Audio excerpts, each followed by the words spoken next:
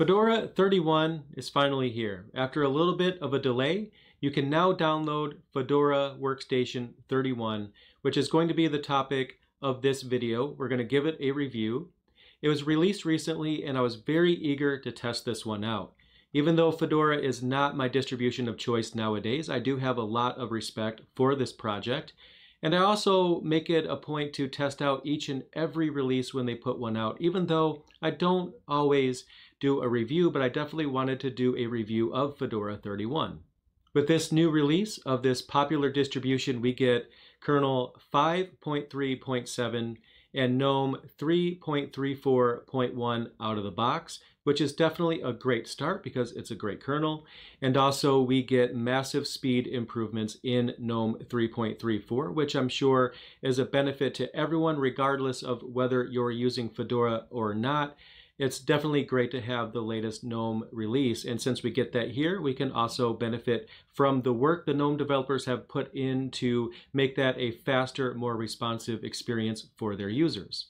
Now, on my end, Fedora is a distribution that's somewhat challenging to review. It has a very good dedicated following, even though it's not as popular as, say, Debian, Ubuntu, or Linux Mint. There's a lot of people out there who love this distribution and enjoy using it for their day-to-day work. It is stable, so I've never seen any crashes in any recent release of Fedora that I've checked out, so it is a stable experience. But then the question that I always ask myself is, who exactly is this distribution for? Now, obviously, when you go to download Fedora for your desktop, you're going to download Fedora Workstation. The term workstation already gives us some clue.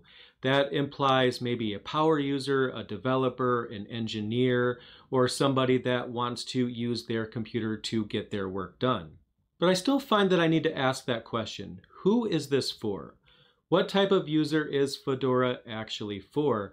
And that is going to be the main topic of this review because I wanted to approach this from a slightly different angle to basically see where Fedora fits when it comes to the ecosystem of all the other distributions out there and see if this is something that I can recommend an average user, a professional user, just where exactly does this fit in? So let's go ahead and dive into Fedora 31 and see if we can answer that question. So first things first, here we are at the default desktop. I went ahead and installed this fresh so you guys could see basically what it looks like out of the box. I've already gone through the installation process, so if you're curious what that looks like, go ahead and check out that video where I go through the installation routine for Fedora 31. It hasn't changed much, so if you have installed Fedora in the past, I guess you've probably already seen it because they're using the same installer this time around. Just real quick, the installation process is really easy. I found that it installs very quickly. I would still prefer they made it easier or more user-friendly to wipe the disk. They still have this reclaim space thing that I don't really understand. It's just expected in pretty much every installer to have a wipe disk option. So the way that they go about having you wipe your disk to install Fedora fresh is a little clumsy to me, but that's a very minor complaint because again, the installation process is fairly easy other than that. It happens really quickly and its only job is to get Fedora installed on your computer, and it definitely was able to achieve that. Now, it's worth a quick mention that I am using a pretty old computer. If you haven't been following my channel, then you don't already know this, but this is a 3-ish year old System 76 Lemur laptop. I have several laptops. I have some that are bleeding edge, that are more current, maybe the previous generation, but still pretty decent. And then I have this one, which is really old. And I like to try distributions out on this machine because I feel like if it runs fast on this older piece of hardware, chances are it's going to run fast, especially fast on newer hardware as well. Now, to be fair, this is an i7 with an SSD and 16 gigs of RAM. So this machine is no slouch, but the processor, it's over 3 years old. And while it's still solid, if you're going to see any problems with slowdown, it's definitely going to show itself on this laptop. So I figured it would be a good starting point.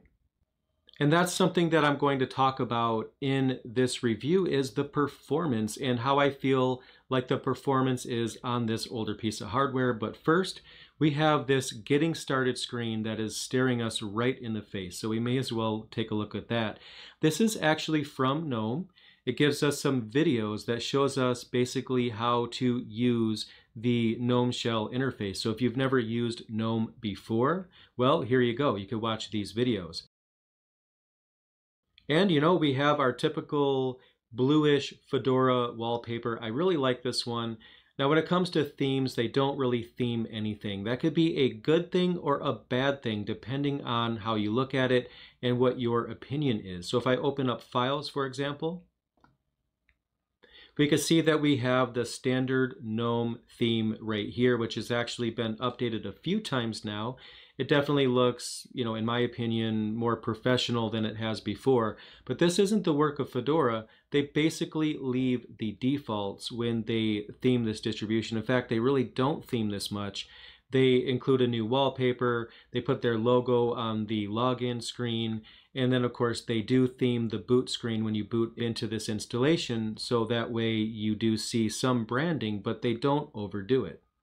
Now, in my opinion, the downside about this is that while the GNOME default theme is good, it's not great. I mean, let's face it, Pop! OS these days, they have the best, in my opinion, GNOME shell theme in the industry, but you could also go to gnomelook.org and you could download a theme on this distro or any other if you want to spice it up a bit. So I do think that this is great for those of you that prefer the GNOME experience. Maybe you want to put your own theme on here and you don't want too much branding. I get it. That's actually a perfectly valid use case.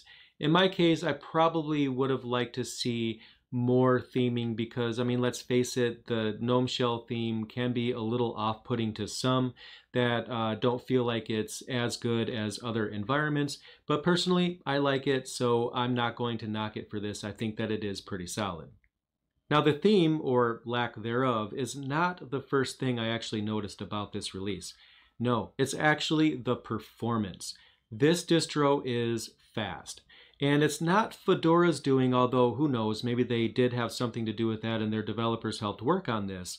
But we have GNOME 3.34, and it seems like they always brag about every version of this desktop environment being faster than others. And I've noticed some slight speed improvements throughout the years, but this is the first time that I really feel like, oh my God, this is faster. So again, this is a 3-year-old computer. So you just saw me launch Files. So it happened pretty quickly. Everything responded very fast for me. And if I open up some other applications, so there's the default browser, there's Firefox, which is kind of making a liar out of me. That was a little slower than normal. But that's going to be Firefox's problem, not a GNOME issue. But sticking to GNOME apps, like I just bring up software, it was pretty much instantaneous. And it already has some cataloging done here. We'll go over that in just a moment. But you can see that even when I start typing, it shows the results here pretty quickly. I clicked on LibreOffice, and that launched pretty quickly as well. Now, to be fair, a good majority of the reason why this is fast is because I'm running on an SSD. Now, what I've noticed is that applications launch fast. For example, LibreOffice, Firefox, they were launched, pretty decently, but the GNOME interface itself and the GNOME applications all launch lightning quick. And when you're going from window to window, minimizing, maximizing, the overall environment is very responsive, giving you the impression that, you're running a faster desktop environment, and technically you are. While some applications will be faster launched than others, GNOME shell is definitely faster in this release, and you can definitely feel that difference. Since I have these applications up on my screen already, we may as well go over these. I'm not going to spend too much time on this, but right here we have LibreOffice Writer, and the version that we have installed by default is 6.3.2, which I do believe is the latest release. If not, it's pretty darn close. And that's great because, I've written 4 books now, and I've done that with LibreOffice each time. So, LibreOffice is definitely a capable word processor, and if I was able to release and get published 4 books through this piece of software, we know it definitely is good. Despite what some naysayers out there might think, they say it's not as good as Microsoft Office, which is completely bogus. It's definitely as good as Microsoft Office. I think it's better, and I was able to get my work done in it, so you can't ask for more than that. So I'm definitely happy to see this included by default. We'll get back to the video in just a moment, but I wanted to take a minute to mention my sponsor and cloud infrastructure provider, Linode. Linode provides virtual servers that make it easy and affordable to host your own app, site, or project in the cloud. Whether you're a Linux power user or just a beginner, you can use Linode. You can start from scratch and fully customize your server for any application, or use Linode's one-click apps to deploy game servers, WordPress sites, personal VPNs, and much more. You can even upload and run your own image. Linode comes with amazing 100% human 24/7 customer support by phone or support ticket, along with hundreds of docs and guides to help you get started. Sign up to get $20 free on your new Linode account with the code LearnLinux19 or by signing up with the link in the description. I really appreciate Linode's sponsorship of my channel. They're awesome. Definitely check them out. Now, let's get back to the video. Now, of course, we have Firefox as the default browser. Now, I'm pretty sure this is going to be behind because I did freshly install Fedora for this review, and it is behind, but that's to be expected because, Firefox, it updates seemingly every other week. I know that's not true, but it does update frequently. We're up to version 70, which we'll get that as soon as we install our updates, which I will do shortly.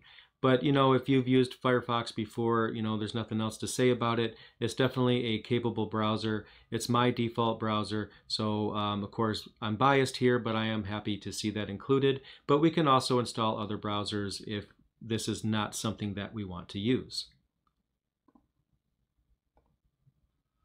And here we have GNOME software. So I'll go ahead and close this right here.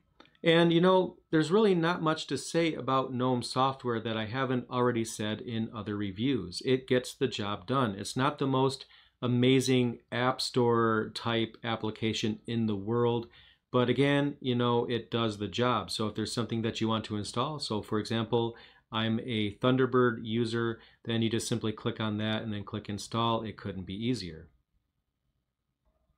And there you go. We now have Thunderbird. So if I click on launch, it'll come up. But I'm not going to go through and set up my email account. You basically just saw me install an application, which couldn't be easier. We also have categories here as well. So if I click on games, what do we have? So we have quite a few open source games. We have Frozen Bubble, which, I think every installation of Linux should have. Frozen Bubble is a great game. We also have Chromium. Not the browser, I'm talking about the spaceship shooter. This game is awesome as well. But you get the idea. You could basically just go through the different categories and you get some options there. We have some what they call editor's picks, and we have recent releases. So we could see definitely some additional applications here that we can install on our desktop. We also get the option to enable third-party repositories here, which will give us additional software choices. I'm going to go ahead and enable that. And that should give us the option now to install something like, say, Chrome. So I'm going to go ahead and start searching for Google Chrome. And as you can see, here it is. So I'm going to go ahead and install it. And it's asking me to enable and install, which is strange because I already clicked on enable. Same problem in the last release. I guess it's not a big deal to have to do that twice, so I'll just go ahead and click on it. See if we can get this installed. So now Google Chrome is installed, and I can simply click here to launch it. And you can see this works just fine. Now, in the previous release, I had some issues with this. When it first came out in Fedora 30, this actually didn't work at first. I don't quite remember why, but out of the box, I could tell you right now that this experience does seem better, and basically it works. I guess I couldn't ask for more than that.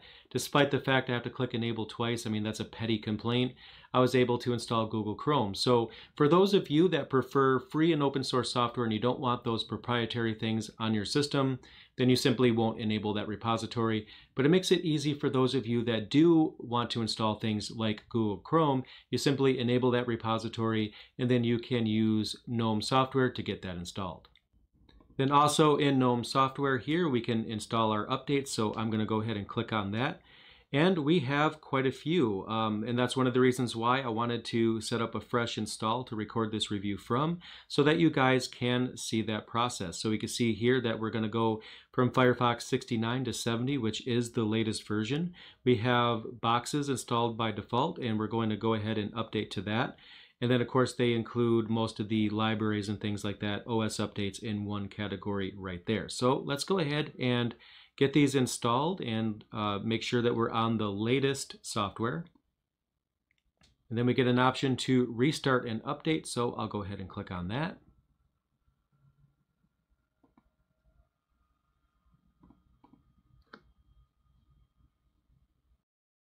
The process of installing updates looks very professional and modern. When you choose to restart and update, it basically boots into its own little environment. It installs the updates, and then it reboots your machine into the latest software stack. So it looks great, and it gets the job done. Now, it did actually freeze on reboot when I did the updates. As you can see here, Package Kit decided it didn't want to stop, basically, so it kind of hung up the process a little bit. But other than that, the updates did finish successfully. And here we are back at the Fedora desktop, and all of our updates have been installed. So in terms of improvements, most of the improvements that you're going to find in this release in terms of new features are provided by the GNOME desktop itself.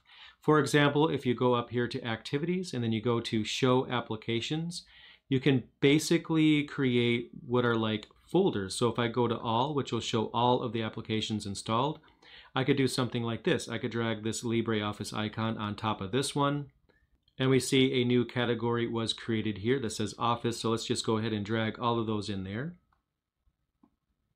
So you can see we can actually do some customization of the application menu, which is really cool. But other than that, you get all the improvements of GNOME, which are basically mostly going to be performance updates in this version. There are some smaller changes here and there, but overall it's a very good desktop, and I'm happy to see that in Fedora 31. So overall, I think that this is a solid desktop. It's stable, it runs fast, it gives you a pretty decent working environment, but the question still remains, who exactly is this for? Now, I suppose an easy answer to that question would be it's for the workstation / engineer / developer user, as you can see by the fact that Boxes is included by default, which is actually pretty cool because you are able to easily create virtual machines with this utility. So if you wanted to test out software on a specific distribution, you can do that with Boxes, which is set up by default. You don't have to go through the trouble of setting that up yourself, which is awesome. Now, this is a tool that an engineer or a developer would probably use to test their software out. So we can already see that this is mostly going to be for the professional type Linux user, maybe not so much the beginner or the average Linux user. This is basically for those of you that use Linux at work. And I think that statement is fair at this point, that this is for the professional Linux user. And that's not a surprise. You could go to the Fedora website and learn that yourself. That's not new. I'm going to get into why this matters in a moment, but we are sensing a theme here, and there is another tool that we might want to check into. So one thing that we can benefit from, of course, is Silverblue, which is a platform for testing out software. So it's not enough that we have Boxes here as well. We also have Silverblue that we can use to also test things out with. My understanding is that Silverblue is specifically more toward the testing of container-based development than boxes here, which would actually be, a complete operating system running in a virtual machine. But that's cool because you get the best of both worlds. And in Fedora 31, we have Toolbox available, which is a tool that we can use to greater simplify the process of bringing such a container online to perform our tests. Now, I'm not going to go too into detail about this, but I will show you real quick. So I'll just go ahead and bring up a terminal. Maximize that. And let's check it out. So to install Toolbox, we just run this command right here, sudo dnf install toolbox, and press enter. Put in my super secret password.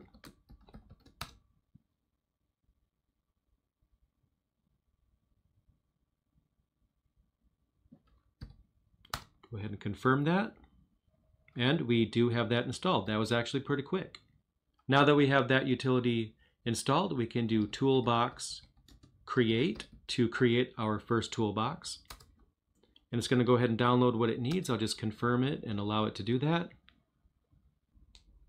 And just as it says right here, we can enter into the toolbox by simply typing this command. So let's go ahead and do that. And now we are in a toolbox. We're basically in a container. And it's pretty cool. We actually have this icon right here on the prompt, which basically is our confirmation that we're not actually running on the normal shell of our distribution. We are in a different environment. For example, I could just install something simple just to show that this works. So I could do sudo dnf install htop. And it's installed. So I can simply run it with htop, and again, I'm running inside this container. And we have htop running here.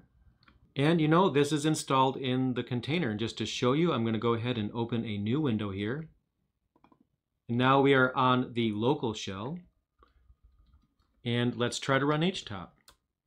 Command not found. That's because we installed it inside this container, which allows us to test out software before we either install it on our server or even our own local workstation. We can simply use this as a way of testing something to decide if a piece of software is actually a good fit for what we're working on. And these environments are completely disposable. So for example, I can just type exit. I could even just do Control D. That works fine to exit the environment. And now I am back on the main system. We could see our containers by just doing toolbox list, just like that. We could see the container that we created. So to get rid of a container, that's pretty easy. We'll just do toolbox rm -- force. It's running, so I'm just going to use the force option here. I'll type the container ID, but I'm lazy, so I'm just going to type the first 3 characters. It just has to be enough to narrow it down. We only have one anyway.